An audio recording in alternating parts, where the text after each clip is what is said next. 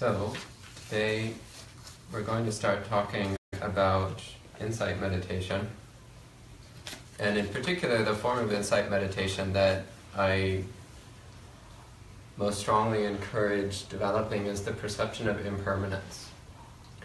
So, to give a little bit of background around the subject, I've selected 3 suttas, and I'll read through the suttas and talk a bit about what they mean. And then I'll go into more description about the practice of the perception of impermanence. And so the first sutta here is the Uppāda Sutta from the Anguttara Nikaya, Book of the Threes, Sutta number 137. So the title means arising or appearing. Monks, so the Buddha's talking, and apparently he's talking to monks at this time. So the sutta begins, monks, whether Tathagatas arise or not, this aspect of the world remains the same, this stable truth, this fixed truth. All conditional things are impermanent. A Tathagata awakens to that and realizes that. Having awakened to it and realized it, he announces it, teaches it, describes it, expresses it, reveals it, explains it, and clarifies it. All conditional things are impermanent.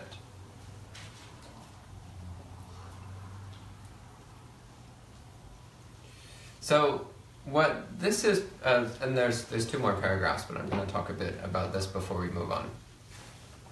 So, what the Buddha is pointing to here, first off, just with the opening statement, whether Tathagatas arise or not. So a Tathagata is a awakened being, a fully awakened being. So whether there's a Buddha present in the world or not, then the basic principles of the world remain the same. So they don't change. So it's not like the Buddha comes into being and then changes the nature of the world. And it's not that after a Buddha passes away that the world changes again, but rather that the basic principles of the world are the same, regardless of whether or not there's a Buddha there to explain it. So all the Buddha does is recognize the fundamental principles of the world and explain them. And in particular, he explains those principles of the world which are necessary to understand if we wish to attain awakening. He says, this aspect of the world remains the same. This stable truth, this fixed truth. In Pali, that's Dhamma titata, Dhamma niyamata. So this, and that's translated in many different ways. Here I translated Dhamma simply as truth. So Dhamma in its most basic, broad meaning, Dhamma means things as they are, the way things are. And Titata means stability. So this stability of the way things are. So this stable truth, things as they are. This fixed truth, so Dhamma niyamata. Niyamata means fixity. Like unchanging. It doesn't alter in any way. So what he's saying is that at all times, past, present, and future, in all places, regardless of whether or not there's any Buddhas around, this is still always the same. All conditional things are impermanent. And realistically, we can actually simplify that a little bit to simply saying all things are impermanent. There's a particular reason why we use the word conditional. So what's translated as conditional things is the word sankhara. Who here is familiar with the word sankhara? Okay, then you already know of the difficulties involved in translating this word, I assume. There is no agreed upon translation for the word sankhara because there's no English word that sums it up particularly well. So in defining sankhara, you realistically need at least a paragraph, not a word. So sankhara, in its simplest meaning, if we just take the pieces of the word, sang means together, kara means making or doing. So sankhara is something that's been put together, something that's been constructed, concocted, fabricated. So a sankhara is anything that's put together, anything artificial or constructed. It's anything which is made up of other things or in dependence on other things. So a sankhara is something which is not capable of existing independently. Something which can only exist in relation to other things. This is why it's commonly translated as conditional phenomena or conditional things. Because sankharas, as they are made up of and reliant upon other things, they cannot exist on their own. They only exist in terms of their relationship to other things. So the cat is a sankhara. This bell is a sankhara. I am a sankhara. You are all sankharas. The thoughts in our mind are sankharas. Our emotions are sankharas. The ideas that we have are sankharas. Our memories are sankharas. Everything, note everything is a sankhara. Everything is a conditional object in that it relies upon its relationship to other things in order to exist, in order to have any relevance, in order to have any meaning.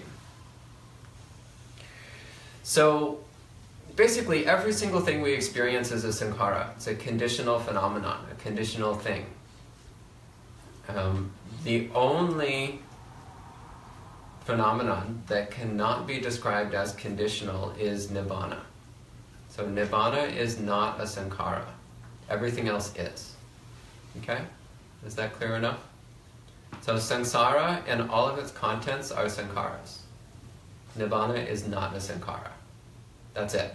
Everything else is a sankhara. And technically speaking, nibbana is not a thing. But we'll go into that later at some point. All conditional things are impermanent. So impermanent, that means, in its simplest meaning, impermanent means it's constantly changing. It doesn't stay the same. Not even for a moment does it stay the same. So nothing has any ongoing permanence. So nothing is the same from moment to moment. Everything changes from moment to moment. I assume you're smiling because of the joy arising in hearing words of Dhamma. I get the same way. I don't blame you. Just look at this gigantic grin when he hears about all things constantly changing. Well, and that's actually the way of things. It might be in one of the other suttas I have. But when we reflect on the constant change of all phenomena, the natural tendency of the mind is to become extremely happy, extremely joyful, which is contrary to what we would expect. We would expect that reflecting on everything constantly changing, being impermanent, subject to cessation, and so on, you'd think that would be disturbing. And when we just think about it, it seems perhaps even frightening. But when it's our experience, it's not frightening at all. It's enormously peaceful. It's very settling to the mind. It brings up a lot of joy in the mind. Anyway, so all things are constantly changing. Nothing has any ongoing, persistent existence. So that's a concept, but it's a concept which is meant to be experienced. It's meant to be recognized. So he says here, a Tathagata awakens to that and realizes that. So a Tathagata awakens to the truth that all conditional things are impermanent, everything is impermanent, and realizes it. So the word translated as realize is Sachikaroti. And Sachikaroti is composed of three parts. Sat, which means, actually it's Sachikaroti. The prefix here is actually a contraction of sayang, which means your own. Aki, which means I, and karoti, to make or to do. So literally, sachikaroti means to see it with your own eyes. So it's not just that someone tells a Buddha, oh, all things are impermanent, and the Buddha's like, gotcha. No, he sees it with his own eyes. It's his own direct experience. So this term sachikaroti, which is usually translated simply as realize, literally means to see with your own eyes. And its applied meaning then is to know it through direct experience. So a Buddha knows through direct experience that all things are impermanent. Having awakened to it and realized it, he announces it, teaches it, describes it, expresses it, reveals it, explains it, and clarifies it. All conditional things are impermanent. So a Buddha simply recognizes the way things are and explains it to the rest of us who do not recognize the way things are, to the rest of us who are mired in one degree of delusion or another. So anyone who's not fully awakened still has some belief in permanence, some belief in persistent existence. Now the layer, the extent to which we have a belief in persistent existence depends upon each particular person. And also what we believe in as having persistent existence varies from person to person. So your ordinary untaught worldling, Asuttava Patujana. She's laughing because she knows this term. It's one of the delicious words that the Buddha uses. He talks about the Asuttava Patujana, like the unlearned ordinary person, and then the Suttava Arya Savaka, the learned disciple of the noble ones. So these two opposites, these two different kinds of beings. So most people are Asuttava Patujana. So like virtually all my family members, for example, as much as I love them, they're all Patujanas. And hopefully all of us are either Arya Savakas or trying to become Arya Savakas. So there's also some debate about the proper meaning of the word Arya Savaka. I'm personally in the camp of those who translate Arya Savaka as disciple of the noble ones. Because the way the Buddha uses it throughout the suttas is to indicate that it's referring to people who are trying to attain enlightenment, as well as those who do. It's also sometimes translated as noble disciple, but again, I'm not quite on board with that because that implies someone who's already enlightened. So in the suttas, a noble one is someone who's attained enlightenment or some degree of awakening. We're trying to not be Patujanas, and we're trying to be Arya Savakas. Are we all on board? Mm-hmm. Okay. The fact that you came to this retreat is already a really good sign. It's a sign that you may be in the camp of the Arya Savakas. You might not be, but there's a good chance of it. Okay, what was I talking about? Okay, when I got off on that side trail. Let's see, having awakened to it and realized it, he announces it, teaches it, describes it, expresses it, reveals it, explains it, and clarifies it. So, anyone who's not fully awakened has some attachment to permanence. So your ordinary, untaught, ordinary person tends to have a very broad, wide-reaching perception of permanence. They see this floor as permanent, they see their body as permanent, they see their mind as permanent, they see their personality as permanent, they see their preferences as permanent, they see their relationships as permanent.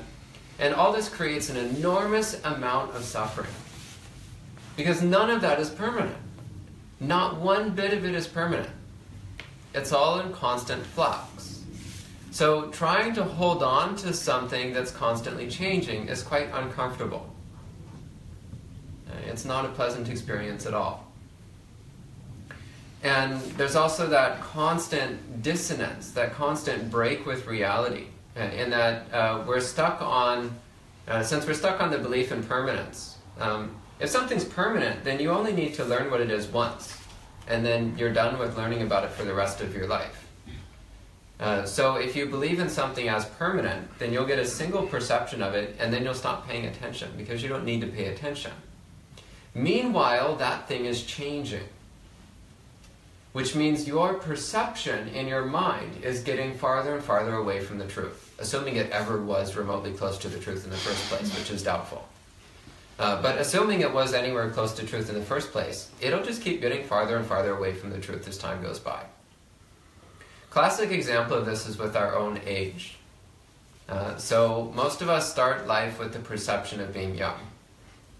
Well, you might even form a self-identity, like I am a young person. And if we hold on to that without constantly updating our perception, then eventually one day we'll go and try to pick something up thinking I am a young person and throw our back out because we're not young anymore.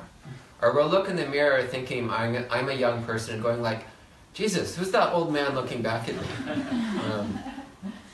Or we'll have some experience where we meet someone and we're like, hello, how are you? And they'll be like, get away from me, old man. And we'll be like, what? But I'm a young man. Oh wait, no, I'm not. Not anymore. So there's that dissonance. And this comes up in all kinds of ways. A major example of this is in terms of how we relate to other people. So we meet someone and we form an opinion of their personality. So we think, okay, this person has these characteristics. They're friendly, they're funny, they're smart, they're timely. And maybe at the time, maybe that's true. But people are constantly changing, just like everything else.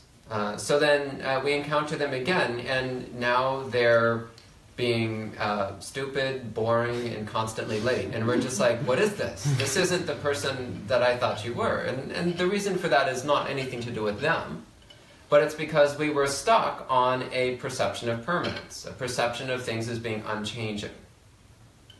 So these are ordinary external examples of how we interact with the outside world. But more important is in terms of how we relate to our own body and mind. And most important is how we relate to our self-identity, how we relate to who and what we think we are. So we think, on its outermost layer, we think this body is stable, this body is permanent, this body is unchanging. And that very quickly becomes evidently false. Very quickly becomes clear that the body is constantly changing. Though without closely focusing the mind, we still tend to have a perception of permanence in relation to the body. Even though on an intellectual level we know the body is constantly changing, our moment-by-moment experience is of a solid, unchanging body. We expect our body to be about the same now as it was yesterday. We expect our body to be about the same now as it was 10 minutes ago. We expect our body to be about the same now as it was a moment ago. This is all totally wrong. Our body is not the same as it was yesterday. It's not the same as it was 10 minutes ago. It's not the same as it was even half a second ago. So then part of our practice then is of continually re-updating our experience. Continually observing what actually is the experience right now. What actually is the experience of the body. And when we pay very close attention, then again, what we notice is not stability, solidity, or permanence. What we notice is constant change. So this starts to break down some of the ways that we make suffering for ourselves. Some of the ways that we make ourselves unhappy. And then applying these perceptions to the mind, this is where it starts to get a lot more personal and can be a lot more uncomfortable. Is when we recognize that all the contents of our mind are impermanent and constantly changing. All of our personality traits are impermanent and constantly changing. All of our ideas and memories are impermanent and constantly changing. All of our experiences and perceptions are impermanent and constantly changing. Even the quality of our awareness, even consciousness itself, is impermanent and constantly changing. So none of it can be who or what we are. And none of it can ultimately be satisfying or enjoyable, because all of it is it's temporary. It's there for an instant and then gone. So we can't get any lasting satisfaction out of anything. And we also can't rely upon anything, whether internal or external, as a source of happiness. So when we recognize that, then there's no problem, because we just stop trying to find satisfaction in temporary changing things. Why would you even try? We recognize it's absurd, so we stop trying. And when we stop trying, then we stop failing. And when we stop failing, then we stop suffering. Similarly, when we recognize that all of the components of our body are constantly changing, and that therefore none of them is essential to our identity, then we stop identifying as or with the body. And then whatever happens to the body no longer has the ability to upset us or disturb us, because we know it's not who we are. And similarly with the mind. One of my since departed relatives placed a great deal of solace in her memories, in what she could remember, in remembering all the things she had done in her life and all the things her children and grandchildren had done. And then as she started to get towards the end of her life, she started losing her memory. And this was extremely upsetting to her, because her primary source of happiness was in going through her memories. So when she started to lose her memory, she no longer had a source of solace and contentment. She was not Buddhist, by the way, if you haven't picked up on that by now. And she clearly was not practicing Buddhism. But this is a very common thing. So instead, if we recognize that memories are impermanent, unreliable, and subject to change, then we won't try to base our happiness on our memories. And we'll also recognize memories are not who we are. They're just objects that come and go. And the same with everything else in the mind, whether it's emotions or personality traits or ideas or ways of perceiving the world or ways of experiencing the mind. We recognize that all of that as well is temporary, impermanent, not fixed, not reliable, and ultimately subject to change. So none of that can be who we are either. So the experience of self-existence is independent of all of these specific things. So none of these specific things is essential to who we are, essential to what we are. So when we recognize this, then we can let go of attachment to such things. We can let go of identity built on such things, which again sheds an enormous amount of our suffering. It's letting go of an enormous amount of our discontent. There's one sutta, which it's not here in this pile. There's one sutta where the Buddha says,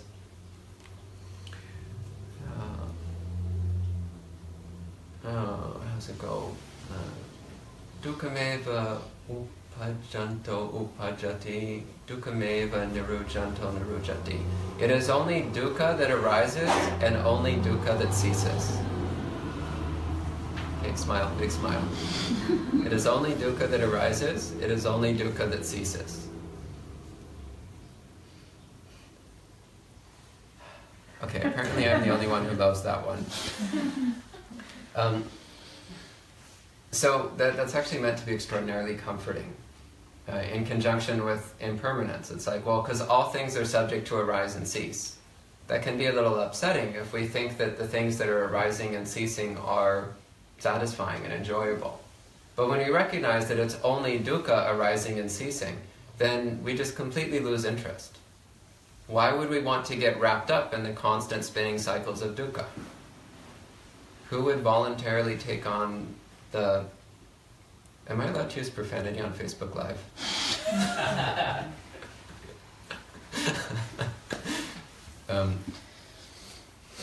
The excrement storm. Who would voluntarily enter the excrement storm? So when we recognize it's just dukkha arising and dukkha ceasing, dukkha arising, dukkha ceasing, it's like, why on earth would I fling myself into that mess? So we don't. We step back from it. So this is also what the Buddha is pointing to. So I'll go ahead and finish reading this because it adds a little bit to this that's quite relevant. The Buddha continues, "Monks, whether Tathagatas arise or not, this aspect of the world remains the same. This stable truth, this fixed truth. All conditional things are unsatisfactory. A Tathagata awakens to that and realizes that. Having awakened to it and realized it, he announces it, teaches it, describes it, expresses it, reveals it, explains it, and clarifies it. All conditional things are unsatisfactory. Monks, whether Tathagatas arise or not, this aspect of the world remains the same. This stable truth, this fixed truth. All things are impersonal. A Tathagata awakens to that and realizes that. Having awakened to it and realized it, he announces it, teaches it, describes it, expresses it, reveals it, explains it, and clarifies it. All things are impersonal. So, altogether then, this forms the three universal characteristics, which are all interrelated. And there are three basic characteristics of all phenomena. So all things are impermanent, unsatisfying, and impersonal. Anicca, dukkha, anatta. Impermanent, unsatisfying, impersonal. So this forms the basic framework for insight meditation. Insight meditation is all about developing a direct experience of these three truths. A direct experience of these three characteristics. So right now we have it as an idea in our mind. So we have this idea, oh yeah, all things are impermanent, unsatisfactory, and impersonal.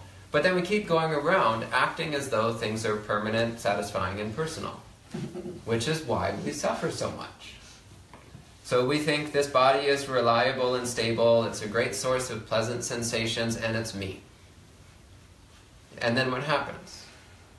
Then we go to a restaurant and the food is kind of good but not amazing, and then we get food poisoning, and then we're feeling kind of sick, and well, what's the problem here?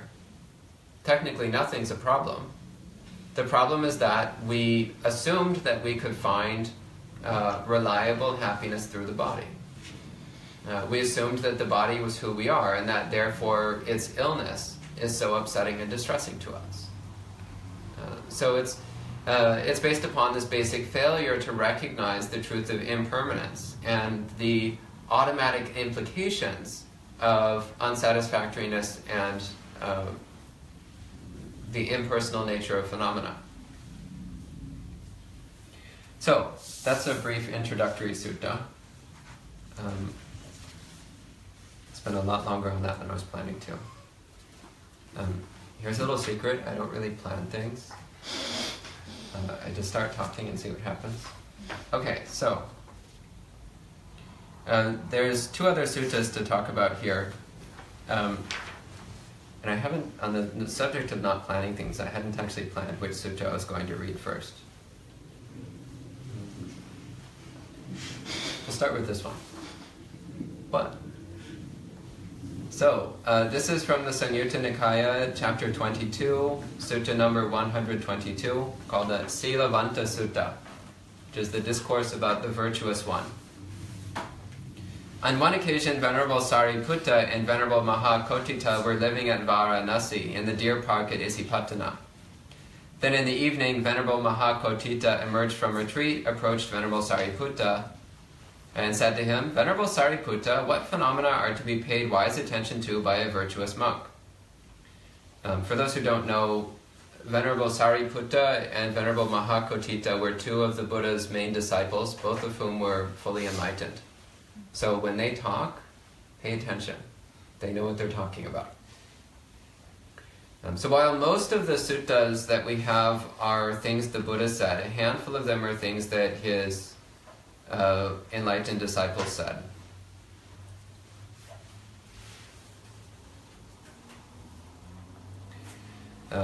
Also, I should point out here, it says in this translation, what phenomena are to be paid wise attention to? The word translated here as phenomena is Dhamma, which, as I mentioned earlier, in its broadest sense means things as they are, or truths. Slightly more specific, it means things, like phenomena. So in that sense, like the cat is a Dhamma, the bell is a Dhamma, and so on, similar to sankharas.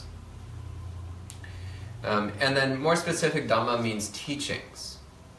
So you could translate this, what teachings are to be paid attention to, or what things are to be paid attention to, or what characteristics are to be paid attention to, These are all valid ways of translating this phrase. So keeping that in mind. Now we move on to one of my favorite statements in the entire Pali Canon. We'll see if anybody other than Draeger smiles at this one. Sariputta replies, Venerable Kotita, a virtuous monk is to wisely pay attention to the 5 components of attachment as... So 5 components of attachment are body and mind. Just so we're all on the same page.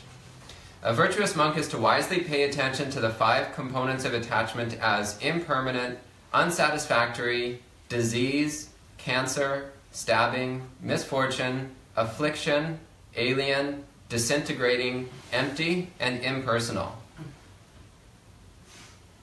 Okay, not even Draeger smiled at that one. That's a bad sign. This is meditation instructions right here. Pay close attention. This is the Buddha giving very specific, direct meditation instructions. Well, Venerable Sariputta giving specific meditation instructions. What are the 5? The physical form component of attachment, the feeling component of attachment, the recognition component of attachment, the thought component of attachment, and the consciousness component of attachment.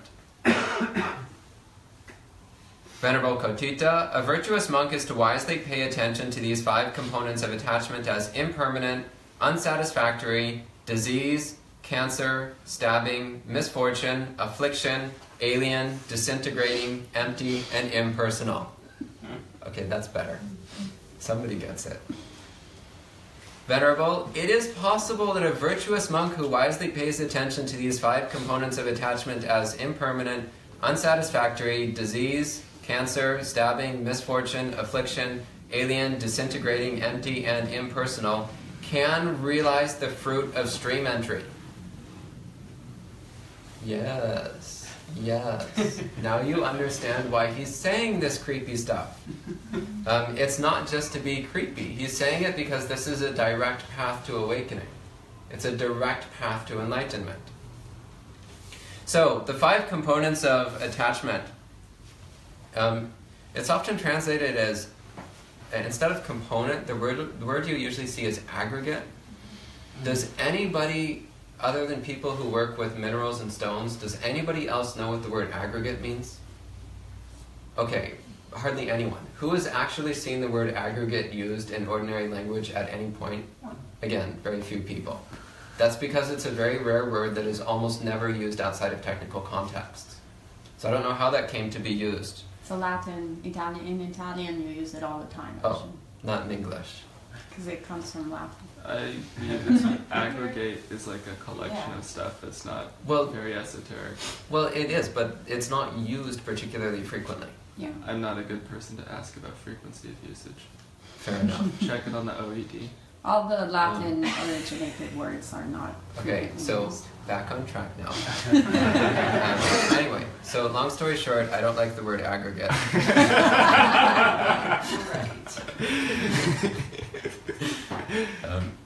Taking my stand on personal preference, since I failed on appeal to authority. So component, the 5, khanda is the Pali word, khanda, or skanda in Sanskrit. It's referring to the 5 components of personal existence. So what do we think of as me? We think of our body, we think of our feelings, we think of our recognition process or our perception process, we think of our thoughts, our emotions, our ideas, our memories, and we think of our consciousness, our awareness. That's what we think of as me. So these are the 5 components of personal existence. So the body encompasses all physical things. So in the context of personhood, it refers to our physical body. But occasionally in some places the Buddha uses it in a broader sense to mean all physical things. But here we're particularly talking about our body, what we think of as our body. A feeling, which is Vedana in Pali, so body or physical form is rupa. Feeling is Vedana. Feeling refers to whether any experience is pleasant, unpleasant, or neutral. So it's the basic tone of an experience, not its details, but just its basic tone. Is it pleasant, unpleasant, or neutral? So, sanya, the third one, sanya, I translate here as recognition. Sanya is the process through which we decide what something is. And not only do we decide what something is, but that then we project the experience that we've decided we're having. So, for example, we look at something. Like a classic example of this is when something comes into the corner of your eye. So currently there's only a very vague, fuzzy image. There's not enough visual information to clearly identify what it is. But it comes into the corner of our eye, and based on ideas or memories or prejudices or whatever we have in our mind, then we decide what it is, and we'll actually project an image there. So something comes into the corner of our eye, and we'll be like, oh, there's a rabbit. Why on earth is there a rabbit in the meditation hall? That's weird. And we're actually seeing a rabbit over here. Then we turn to look, and we're like, no, it's not a rabbit, it's a hand. But for that initial moment, we're actually seeing a rabbit out of the corner of our eye. That's the function of sanya. Sanya is the process through which we decide what it is we're seeing, and then rewrite our sensory information to match what we've decided. We're doing this all the time. So we're not living in the outside world. We're living in our own internal world, which resembles the outside world. I'm actually doubtful about the existence of this whole outside world thing. Realistically, none of us has ever experienced the outside world. None of us has ever experienced objective reality. We only ever experience subjective reality. We only ever experience our own mental world, which we assume is based on something outside. So it's a minor side point, but it's relevant here because this process of sanya is how we build our world. It's how we build our experience of the world, moment by moment. Then the fourth component is sankhara. Here again we encounter the word sankhara.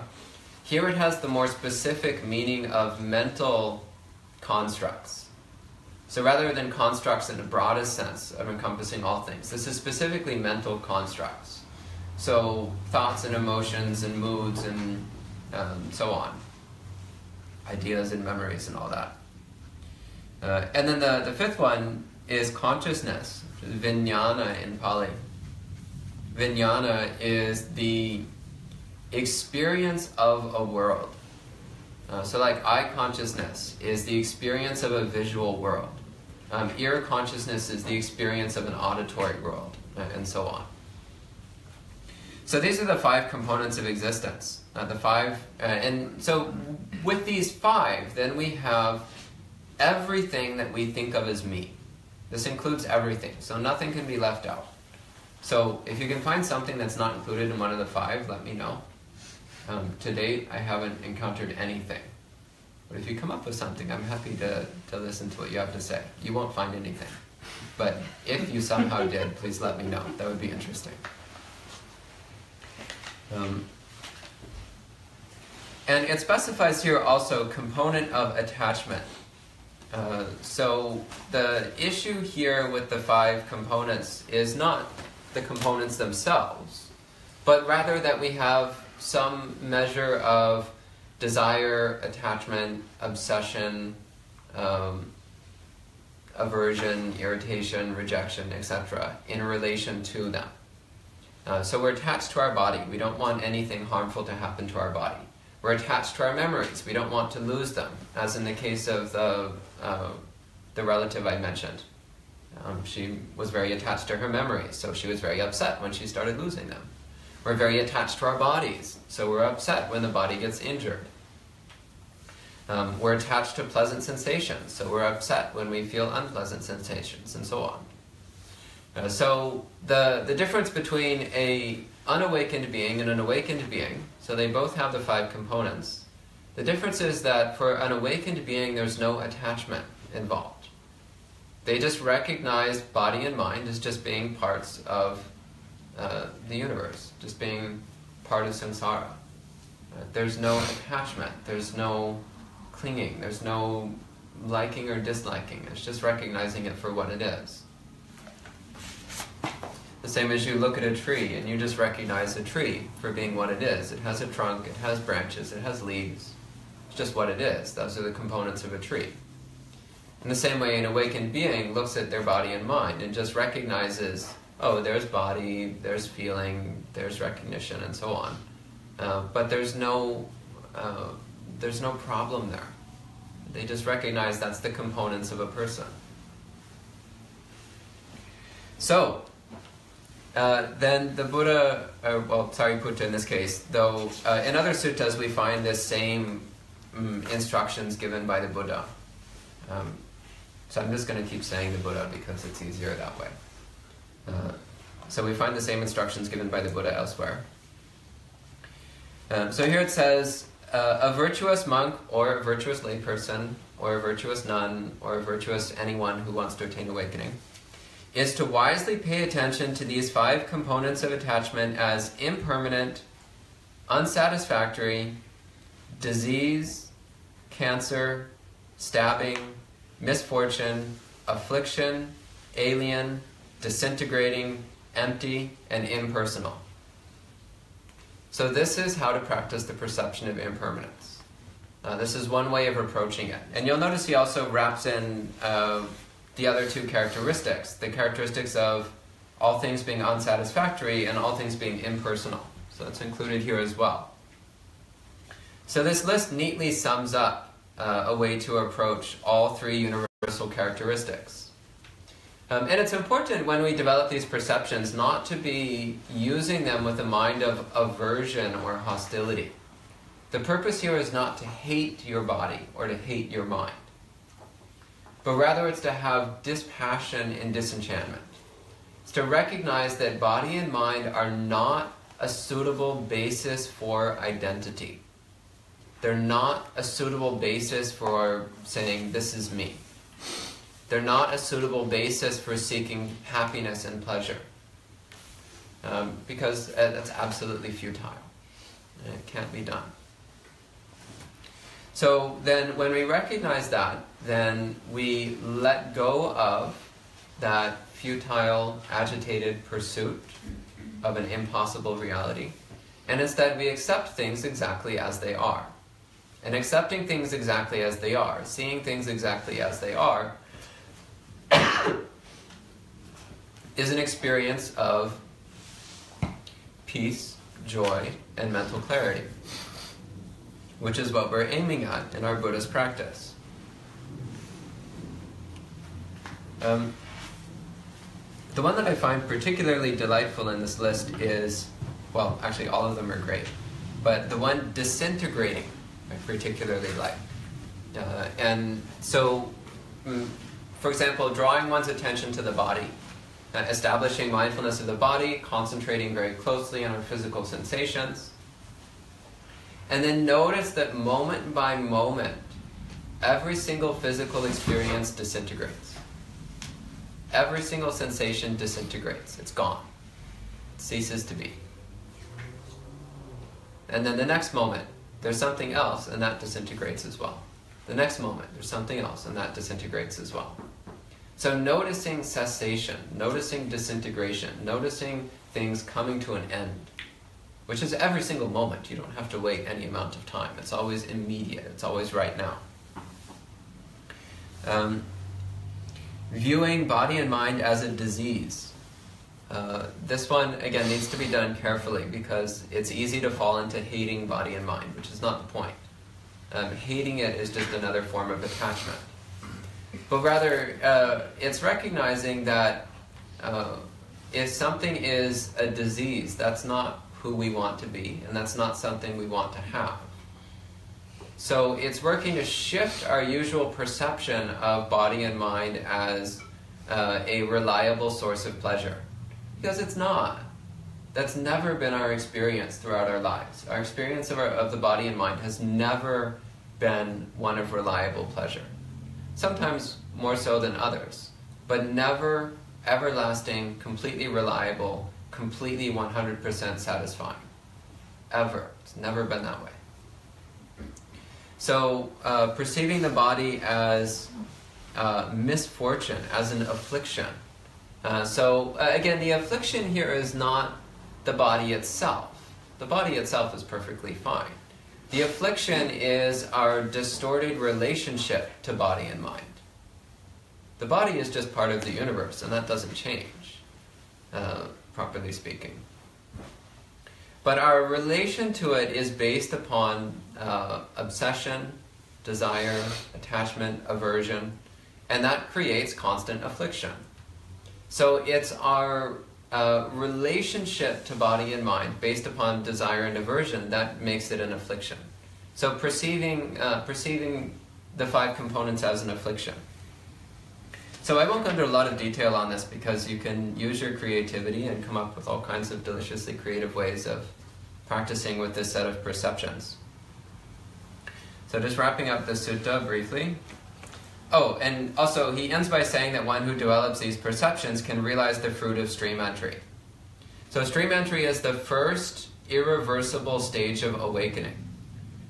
So it's so called because a stream that flows towards the ocean, if you throw something into the stream, then that thing will be carried inevitably out to the ocean. It might take some time, but it will inevitably reach the ocean. So similarly, when we enter the stream of Dhamma, then we will inevitably arrive at Nibbana. We will inevitably reach awakening. It might take some time, but we will inevitably get there eventually. So, Mahakotita asks, but, Venerable Sariputta, what phenomena are to be paid wise attention to by a monk who is a stream enterer? Sariputta replies, Venerable Kotita, a monk who is a stream enterer is also to wisely pay attention to the 5 components of attachment as impermanent, unsatisfactory, disease, cancer, stabbing, misfortune, affliction, alien, disintegrating, empty, and impersonal. Also alien. Viewing your body and mind as alien is another really fun one. So viewing it as somebody else's body and mind. That can be fun. So just as you look at somebody else and you're like, that's not my body, that's his body. Look at this body the same way. This isn't my body. This doesn't belong to me. This is somebody else's. It's not mine. Venerable, it is possible that a monk who is a stream enterer that wisely pays attention to these 5 components of attachment as impermanent, unsatisfactory, disease, cancer, stabbing, misfortune, affliction, alien, disintegrating, empty, and impersonal can realize the fruit of one's return. Another notable element on this list, by the way, is empty. So the Pali word here is sunyata. Every now and then one encounters the misinformation that there's no talk about emptiness or sunyata in the Pali Canon. There is. It's all over the place. I don't know where this idea came from because it's everywhere. It isn't gone into in as much detail as we see in the Mahayana scriptures that came later.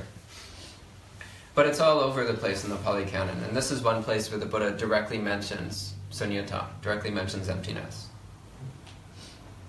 So the fruit of once return. So a once returner is someone who, it's a stream enterer who has weakened sensual desire and aversion to the point where their bondage to human existence is extremely weak. It's extremely minimal.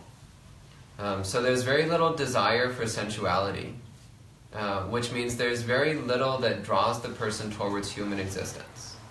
So a once returner is someone who, at most, will return to human existence one more time. So that if they come to human existence one more time, they've already weakened sensual desire to the point where any further experience will be enough to sever that completely.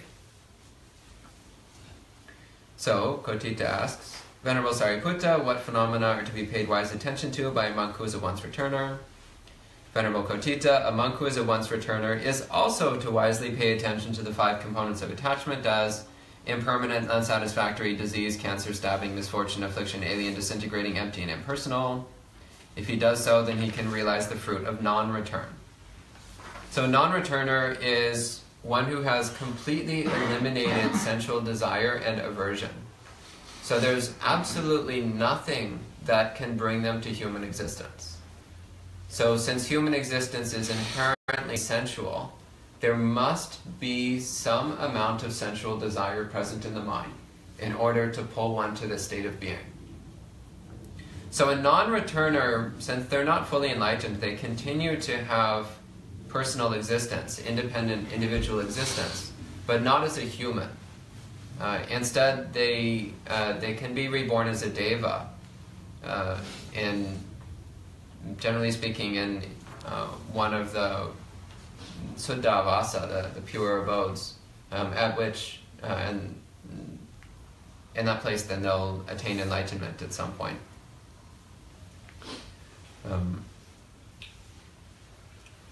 So then Kotita asks, but Venerable Sariputta, what phenomena are to be paid wise attention to by a monk who is a non-returner?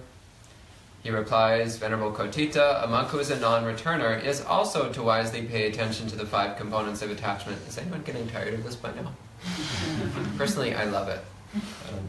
Is anybody hating this? Be honest. No one? Great. Every now and then I meet someone who hates Buddhism. So I'm glad you're not one.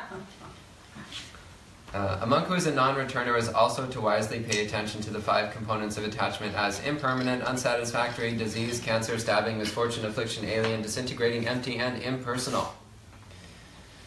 By doing so, he can realize the fruit of arhat. He can become an arhat. So an arhat is a fully awakened being. Kotita asks, but Venerable Sariputta, what phenomena are to be paid wise attention to by a monk who is an arhat?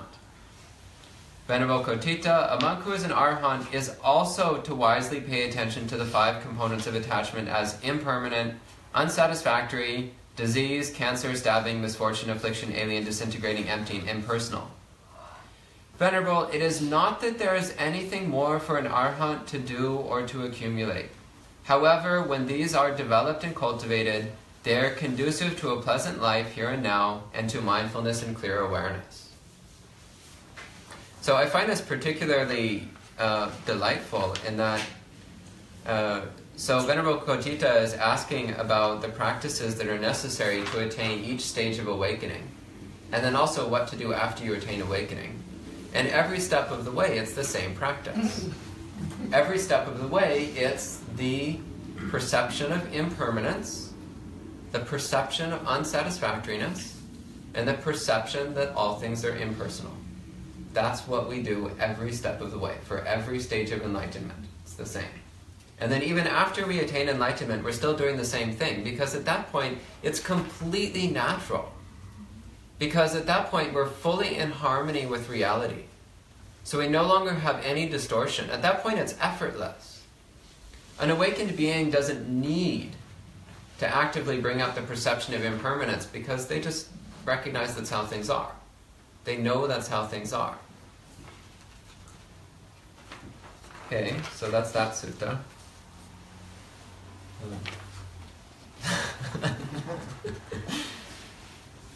I'm getting the signal that I should keep going. More smiles, more nods. Okay, more smiles and nods. That's a good sign as well. Can you believe that some people actually don't like the suttas? I have no idea why. I just adore these. They're so delicious.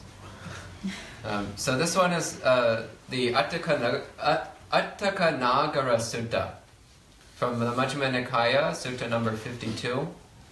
The discourse to the man from Attaka city. Thus have I heard. On one occasion, Venerable Ananda was living at Vaisali in Belava village. On this occasion, Dasama, a householder from Attaka city, had arrived at Pataliputta because of some business. So Pataliputta was a village nearby. Then Dasama went to the chicken park and approached a certain monk, paid respects to him and sat to one side. We also have a chicken park in the backyard. Little friends. When he was seated to one side, Dasama said to that monk, Bhante, where does Venerable Ananda now live? We wish to see Venerable Ananda. So Venerable Ananda was the Buddha's main attendant. So Venerable Ananda was with the Buddha for most of the Buddha's teaching career and memorized everything the Buddha said. And this sutta most likely takes place after the Buddha has passed away, because of how they talk about the Buddha in the past tense, and they never ask where he's currently living. So that implies that the Buddha had already passed away at this point. Which would also mean that Ananda at this point was fully enlightened. So Ananda did not attain full enlightenment during the Buddha's lifespan. So he attained some degree of awakening, but he always had a certain degree of self-attachment until after the Buddha died. And then Ananda was like, this is so terrible. I spent all this time in the Buddha's presence and I never attained awakening, and now he's dead. What am I going to do? This is, I'm lost. And so he'd been practicing very hard, and he's finally like, okay, I give up. And he lies down to take a nap. And the moment his head hit the pillow, then he finally let go completely. He finally dropped attachment to self completely, and attained awakening at that time. So this was shortly after the Buddha's death. So while it's not specified, based on these bits of evidence, most likely Venerable Ananda was enlightened at the time he was talking in the sutta. So the monk replies, "Householder, Venerable Ananda lives at Vesali in Belava village." Then after Dasama had finished his business in Pataliputta, he went to Belava village in Vesali, approached Venerable Ananda, paid respects to him, and sat to one side. When he was seated to one side, Dasama said to Venerable Ananda, "Bhante Ananda, is there any one thing that was said by the Blessed One, the knower, the seer, the arhat, the fully self-awakened one, by means of which a vigilant, ardent, dedicated monk might liberate an unliberated mind, eliminate all the corruptions that have not yet been eliminated, and reach the unsurpassable freedom from bondage that has not yet been reached?" So, is everyone on board? Does that make sense? So he's asking, what's one thing the Buddha says that we can use to attain enlightenment? That's what he's asking.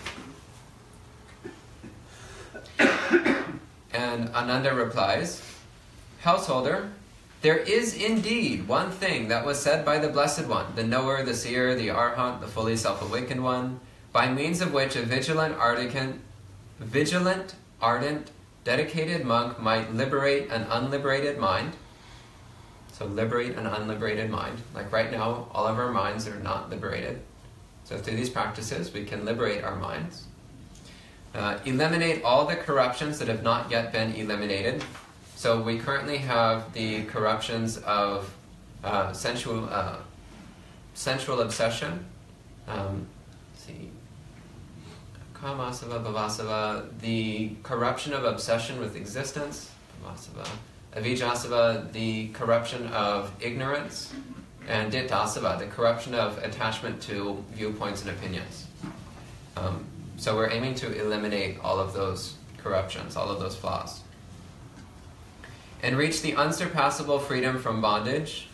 So the unsurpassable freedom from bondage, once again, is awakening. It's enlightenment. The only way we can be completely safe and free is to attain awakening.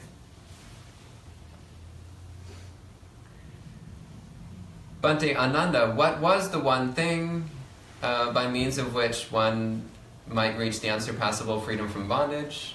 And Ananda replies, "Householder, secluded from sensuality and from unwholesome phenomena, a monk attains and remains in the first jhana, which has thought, examination, and the rapture and happiness born from seclusion." Does everyone know what the first jhana is? What jhana is at all? So jhana is the stages of deep concentration. So when you focus your mind on an object and hold it there unwaveringly for an extended period of time, the mind can go into a state of very deep, strong concentration, where the mind is not distracted at all. It stays completely focused on the object. And in that state, then the mind stays on its object, and a great deal of euphoria arises. So your body and mind feel absolutely fantastic, absolutely amazing. And this is important to mention because it's not uncommon that somebody reaches that stage of concentration. They reach first jhana and they think, that's it, I've attained enlightenment, this must be it.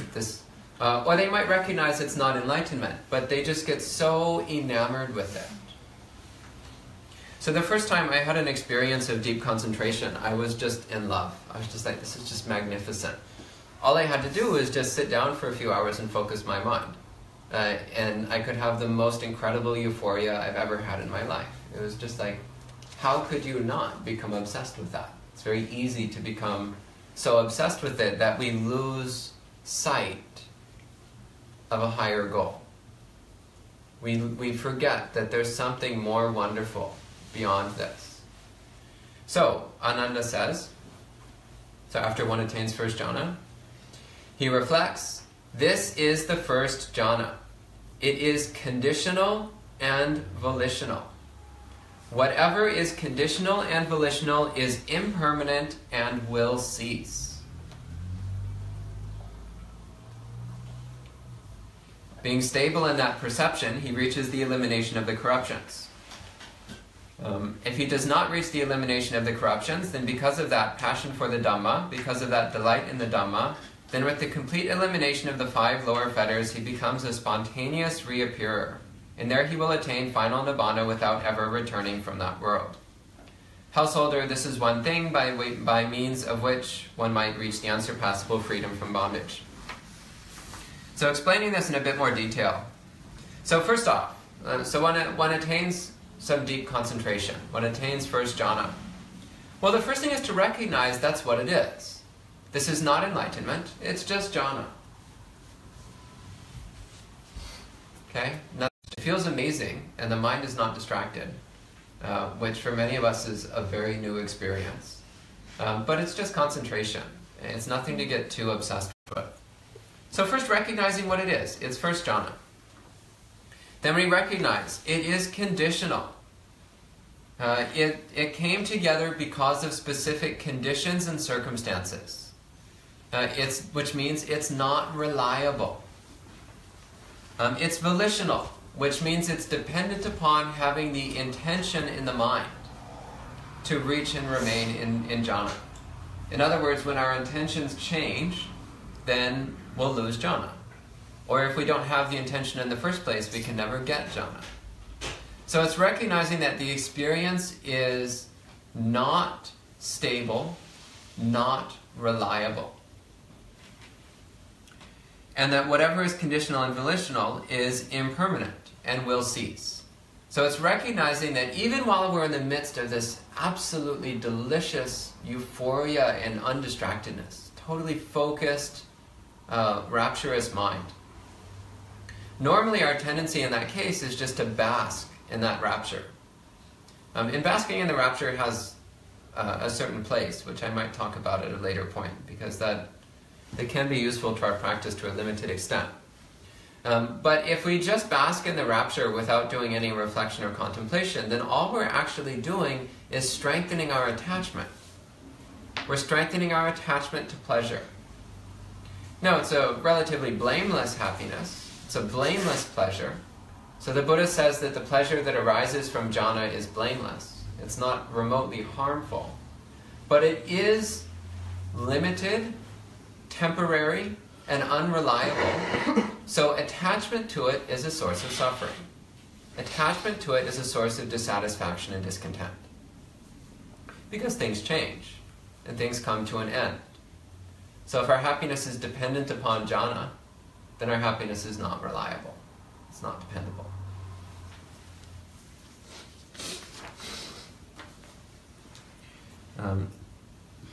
There's a further refinement here in the Pali text, which doesn't come through in translation. So what I translated here as it will cease. The Pali term is nirodha dhamma. So nirodha means cessation or ending, and dhamma means, in this case it means the characteristic or the nature. So it's saying that anything that is conditional is impermanent and has the characteristic of cessation. It has the nature of cessation. So the reason why this is important is because it's present tense. It's not saying it has the nature to eventually cease. It's saying right here in the present moment it already has the characteristic of cessation. It already has the characteristic of non-existence. So this is cutting right through the wrong view of substantialism, the wrong view that things have, the wrong view that things exist in some solid, real way. So he's saying here that even right in the present moment, even when something appears to be real, it's not quite real. Even when something appears to exist, it already has wrapped in it the nature of non-existence. So an object carries with it its own non-existence. So he's pointing to something more profound here. So recognizing it will cease is a relatively shallow way of approaching this term Nirodha Dhamma. The deeper layer is recognizing that anything that is conditional is impermanent and contains within it its own non-existence. Is everyone with me? Is anybody not with me? Be honest. Okay. I'll take you at face value on that one. So if you're lost, you're just going to keep getting more lost. Okay, we need someone to hold up a sign that says laugh. We had this in a previous retreat. So we had someone over here that would hold up, it was an imaginary sign that said laugh. So everyone just knew when she went like this, that meant I just said something funny and you're supposed to laugh. And so he says, being stable in that perception, one reaches the elimination of the corruptions. So when we recognize that the experience we're currently having, so when we first reach jhana, the first time we reach jhana, it's such a magnificent experience that usually it makes a very deep mark on the mind. It's such a significant departure from everything we've experienced up to that point in our life, that it makes a very sharp mark in our mind.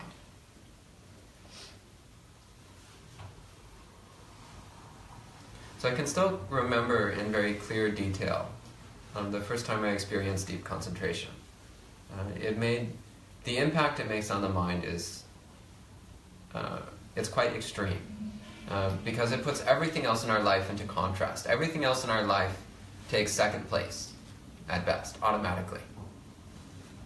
So then we fixate, there's a tendency to fixate on that experience and think, oh, this is the best. So when we reflect, even the best thing I've ever experienced is conditional, volitional, impermanent, subject to cessation, and contains its own non-existence by default. Then we can extrapolate. Well, if the best is this way, and everything else is this way, then nothing is worth holding on to. Nothing is worth obsessing about. Nothing is worth clinging to. And with that recognition, then it's possible to let go of the entire mass of samsara all at once.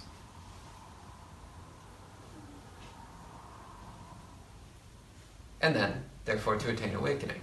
So that's, letting go is synonymous with attaining enlightenment. The two are not different. It's exactly the same thing. So elsewhere, there's a sutta where somebody asked the Buddha to sum up his entire teaching into one sentence. And the Buddha was like, okay, that's easy. Nothing whatsoever should be clung to. Did you get it? That was all of Buddhism in one sentence. Got it? Okay, now just do it. So the perception of impermanence is a way of helping us do that. When we recognize that all things are impermanent, insubstantial, and empty of inherent existence, then we stop trying to hold on to them because we realize there's nothing you can possibly hold on to. I'll bring some more suttas tomorrow that illustrate this point more clearly using some really lovely similes. But for now, just focus on impermanence. Impermanence is the easy thing to get a relatively easy part to get a handle on. The deeper implications again, you can read about them, but where it really becomes relevant is through direct experience. It's through taking these suttas as meditation instructions and practicing them, living them, experiencing them, and seeing what happens.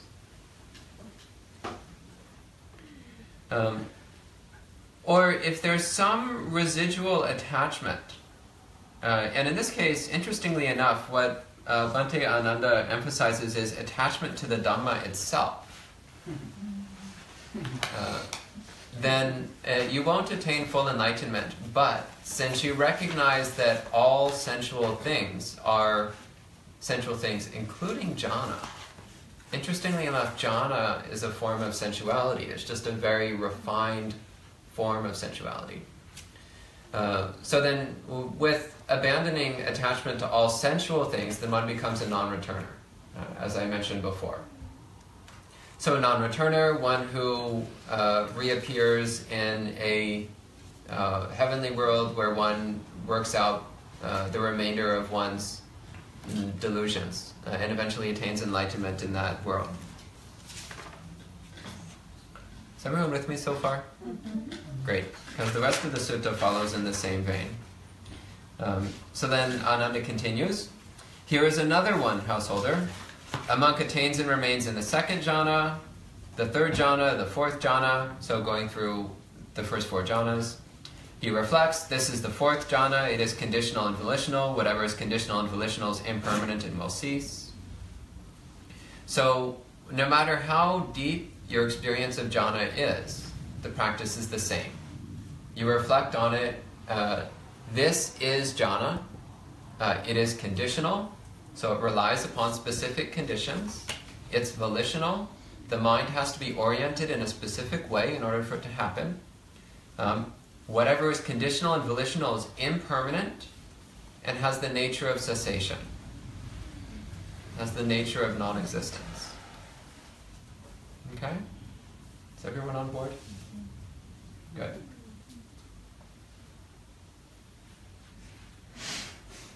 Stan once again is snoring through my talks. It's a good thing he's not human, or I wouldn't let him get away with that.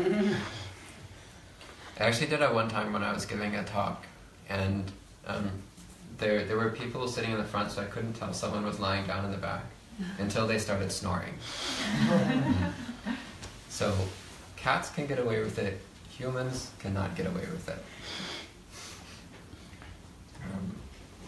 Here's another one, householder. A monk dwells having suffused the first direction with the mind of loving kindness, as well as the second, third, and fourth directions. Above, below, around, and everywhere, impartially and all-encompassing, he dwells having suffused the entire world with the mind of loving kindness, abundant, enormous, immeasurable, free of aversion and hostility. He reflects, this is the mental liberation of loving kindness. It is conditional and volitional. Whatever is conditional and volitional is impermanent and will cease. So this also is another way we can apply this reflection. So developing loving kindness meditation. So bringing up loving kindness, expanding it, making it absolutely boundless and immeasurable, extending limitlessly in all directions with no distinction of self and other, to the point where there's simply one vast, limitless, boundless field of loving kindness. So it's possible to reach a state through loving kindness where the mind feels completely free in this experience of loving kindness. It's just an experience. It's actually quite similar to jhana. And it can be an immediate preliminary to jhana. It can be a shortcut to jhana, if we can talk about shortcuts, because realistically it tends to be quite challenging. But this experience of the mind being completely free within this field of loving kindness, once again, can have a very profound impact on the mind. So then that experience as well, we reflect on as being conditional, volitional, impermanent, and of the nature of cessation. With the nature of cessation, the nature of its own non-existence. And again, this leads to letting go. It's recognizing that even this absolutely magnificent, boundless experience of loving kindness is also something we let go of. just as everything else.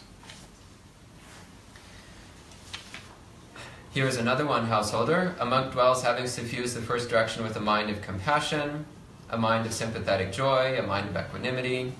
So applying the same practice to the other three Brahma-viharas, the other three divine mind states. Here is another one, householder. By completely transcending all perceptions of form with the disappearance of perceptions of resistance, and by not paying attention to perceptions of diversity, perceiving infinite space, a monk attains and remains in the dimension of infinite space. He reflects, this is the dimension of infinite space. It is conditional and volitional. Whatever is conditional and volitional is impermanent and will cease. So here the Buddha is starting to talk about the formless jhanas, the formless concentration that we can reach. So these are really far out experiences that it's possible to develop through specific forms of concentration meditation. And again, they're experiences which often give one the mistaken belief of having attained enlightenment, or the mistaken belief that one has realized absolute reality. But it's not.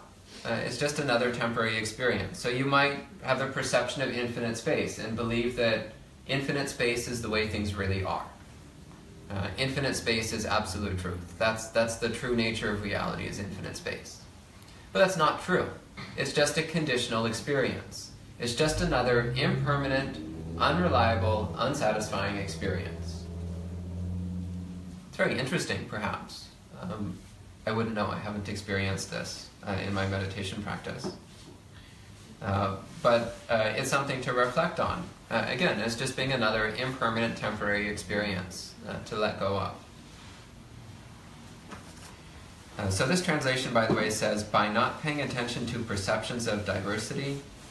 I would translate that a bit differently these days. I would probably translate that not paying attention to perceptions of variety. So it's not perceiving distinct objects within space. So normally within space we see, like, there's a person sitting over there, and a cat over there, and a cup over there, and a cushion over there. So it's perceiving a variety of objects.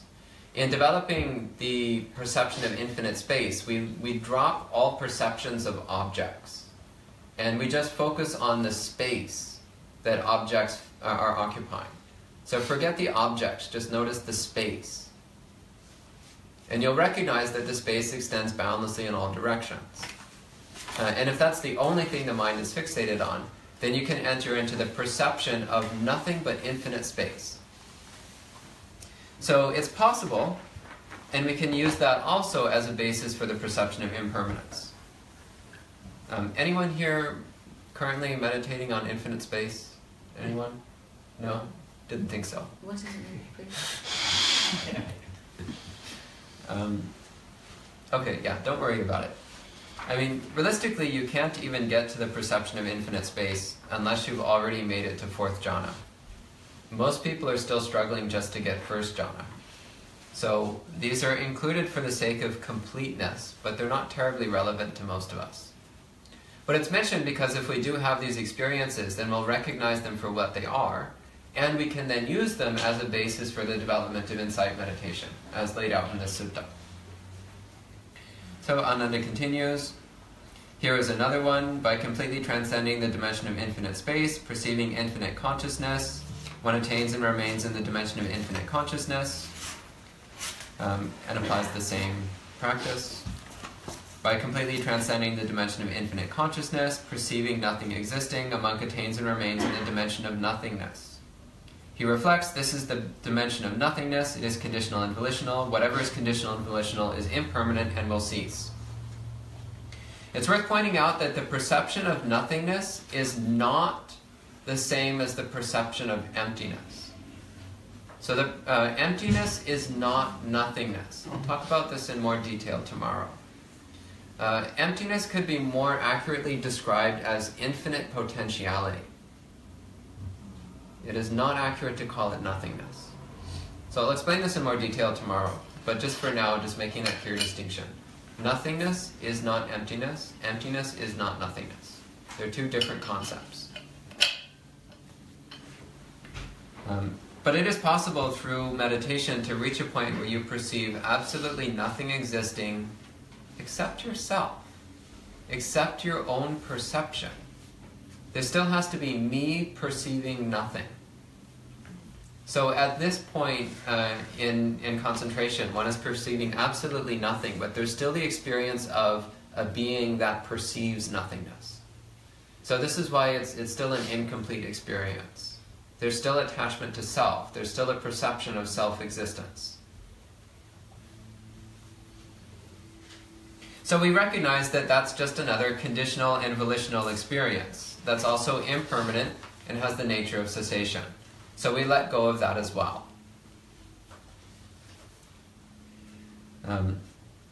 So then Ananda repeats again, this is another thing by means of which a vigilant, ardent, dedicated monk might liberate an unliberated mind, eliminate all the corruptions that have not yet been eliminated, and reach the unsurpassable freedom from bondage that has not yet been reached.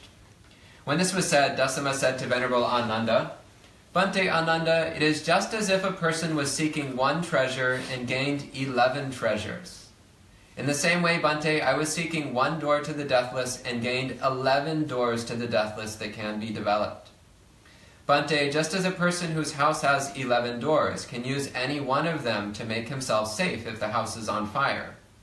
In the same way, Bhante, I can use any of these 11 doors to the deathless to make myself safe. Cute here, by the way, that he's saying that samsara is like a house that's burning down. We also see this same simile turning up in the Lotus Sutra, by the way. This might be the source for that. We're all in a burning house. Fortunately, we have 11 doors that we can use to get to safety. We actually have a lot more than 11 doors, but here there's 11 listed.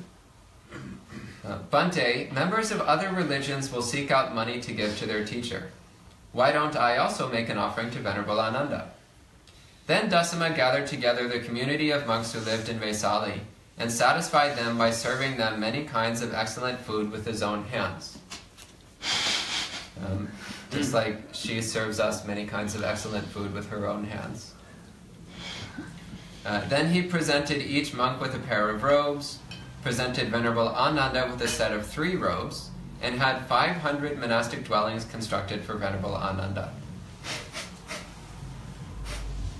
So apparently Dasama was very happy with this discourse. So the point of this sutta, again, is to point to how the perception of impermanence, when applied to whatever we consider to be the most exalted or most amazing experience we've had, can lead us to letting go of attachment to everything in the world. Realistically, we can apply the perception of impermanence to anything, and optimally, we should apply it to everything. But it's interesting that this sutta specifically focuses on taking whatever we've experienced that we consider the highest, or the most profound, or the most amazing, or the most awe-inspiring, or the most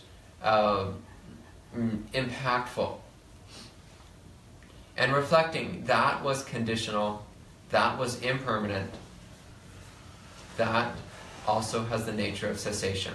So it is not reliable. It is not a suitable source of happiness. It is not who we are or what we are. So letting go of that.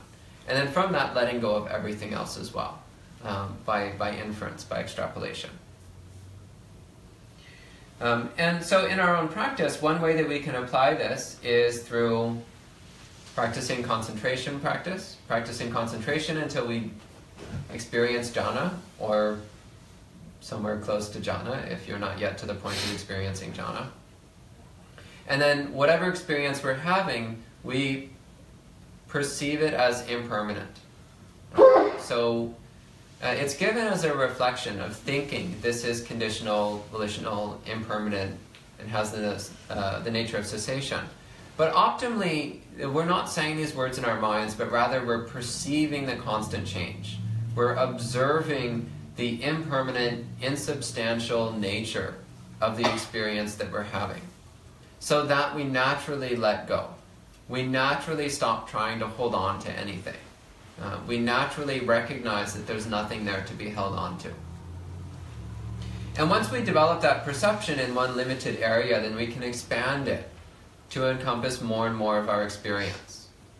So just to use the example of, say, mindfulness of the body, focusing on your hands, once your attention is thoroughly focused on your hands, then start to notice that the sensations in your hands are constantly changing,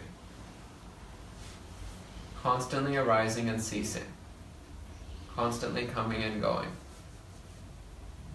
And you'll start to experience this perception of insubstantiality, this experience of non-solidity, of non-stability in the area of your hands. You can actually get to a point where the experience of the hands disappears entirely. And what you're perceiving is this raw potential of being, this raw potential for forms. There's nothing specific there. There's simply the potential for specific things to be there. So this is what we mean when we talk about emptiness. That's one way we can talk about emptiness. So then as we develop the perception of impermanence in that area, as it becomes well established, then we expand it. So expanding the perception of impermanence to encompass the whole body, perceiving the